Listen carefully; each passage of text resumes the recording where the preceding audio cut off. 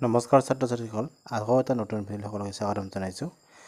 আজি আমি কৰিবলৈ ওলাইছোঁ অনুশীলনী 7.1ৰ 1 নম্বৰ অংককেইটা। তলৰ প্ৰতিজোৰ বিন্দুৰ মাজত দূৰত্ব নিৰ্ণয় কৰা। আমাৰ দুটা বিন্দুৰ মাজত দূৰত্ব উলিয়াব দিছে। আমাৰ এইটো সূত্ৰ আছিলে, ধৰা হ'ল দুটা বিন্দু আমি P x1 y1 আৰু আমি Q ধৰিলোঁ x2 y2, দুটা বিন্দু আছে। এই দুটা বিন্দুৰ মাজত দূৰত্বটো আমি সূত্ৰটো আমি লিখি ল'ম। প্ৰথমতে সূত্ৰটো আছিলে কি আমাৰ x1 - x2 whole square plus y1 - y2 whole square.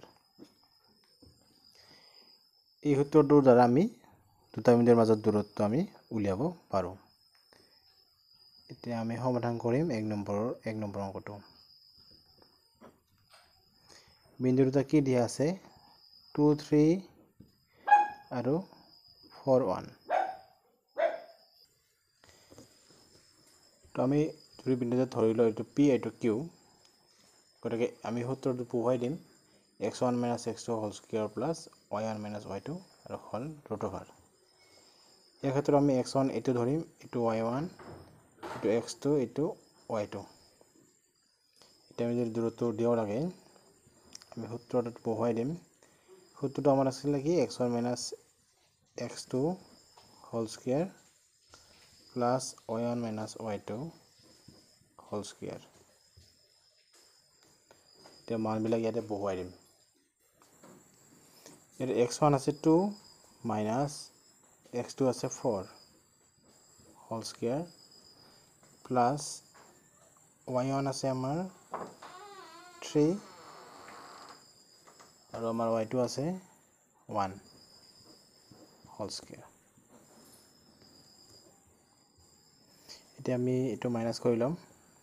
2 - 4 কৰিলে কিমান হ'ব -2 হ'ব হোল স্কয়াৰ আছে এটো প্লাস 3 - 1 কৰিলে 2 হয় 2 স্কয়াৰ। এতিয়া মাইনাসৰ ওপৰত স্কয়াৰ থাকিলে প্লাস হৈ যায়, 2 স্কয়াৰ মানে আমাৰ 4 হ'ল প্লাস 2 স্কয়াৰ মানে আমাৰ 4। এতিয়া 4 মানে আমাৰ দুটা 4 হৈ গ'ল, 4 প্লাস 4 মানে আমাৰ কিমান হ'ল 8। 8 মানে আমি কি লিখিব পাৰোঁ 4 * 2।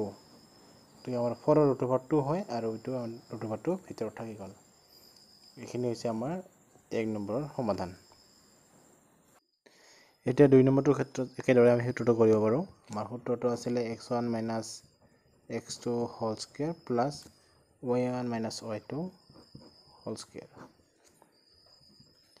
এতিয়া যদি আমি মানবিলাক বহাই দিওঁ, এইটো আমাৰ হৈছে x1, এইটো y1, এইটো x2, এইটো y2। গতিকে x1 মানে আমাৰ আছে -5, সূত্ৰমতে মাইনাস, x2 মানে আমাৰ -1, এইটো ডাবল মাইনাসৰ কাৰণে ব্ৰেকেট দিবলগীয়া হ'ল, এইটো হোল স্কয়াৰ প্লাস y1 মানে আমাৰ আছিলে 7, y2 মানে আমাৰ আছিলে 3 হোল স্কয়াৰ। তো -5 - 7 প্লাস 1 হোল স্কয়াৰ হৈ গ'ল। তো প্লাস 7 - 3 মানে 4, এটো হোল স্কয়াৰ আছে স্কয়াৰ হ'ল। এতিয়া -5 প্লাস 1 মানে আমাৰ -4 হ'ব, এটো whole square plus 4 two square. এটা মাইনাসৰ ওপৰত স্কয়াৰ থাকিলে প্লাস হয়, গতিকে আৰু 4 স্কয়াৰ মানে আমাৰ 16 হয়, 4 4 16, 4 4 গুণ 16। একেদৰে 4 4 গুণ এইটো আমাৰ 16। ইয়াতে আমাৰ দুটা 16 হৈ আছে, 2 পূৰণ 16। 16ৰ বৰ্গমূল আমাৰ কিমান হয় 4, ভিতৰত আমাৰ ৰুট ওভাৰ 2 থাকি গ'ল। গতিকে এইখিনি হ'ব আমাৰ আনসাৰ 2 নম্বৰ।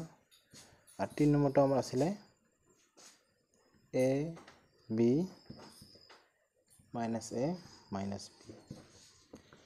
এইটো যদি আমি ডাইৰেক্ট সূত্ৰত বহাই দিওঁ x1 - x2 a minus a, কাৰণ এইটো মাইনাস a আছে, গতিকে আমাৰ এইটো হয় whole square plus b minus minus b আছে, গতিকে আমি ব্ৰেকেট দিব লাগিব, এইটো হোল স্কয়াৰ।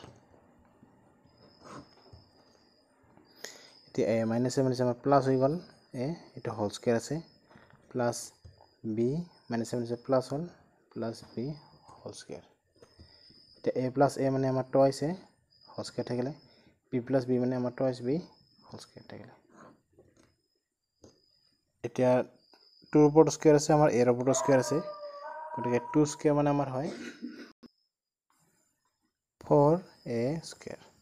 একেদৰে 2 স্কোয়াৰ মানে আমাৰ 4 হ'ল বি আৰু বিৰ ওপৰত স্কোয়াৰ আছে আৰু বি স্কোয়াৰ ইয়াৰ পৰা আমাৰ 4 কমন আহে থাকিলে আমাৰ ভিতৰত a square plus B square আমি 4 কমন লৈছোঁ এতিয়া 4 বৰ্গমূল 2 আৰু আমাৰ ভিতৰত থাকিল a square plus B square গতিকে এইখিনি হ'ব এনসাৰ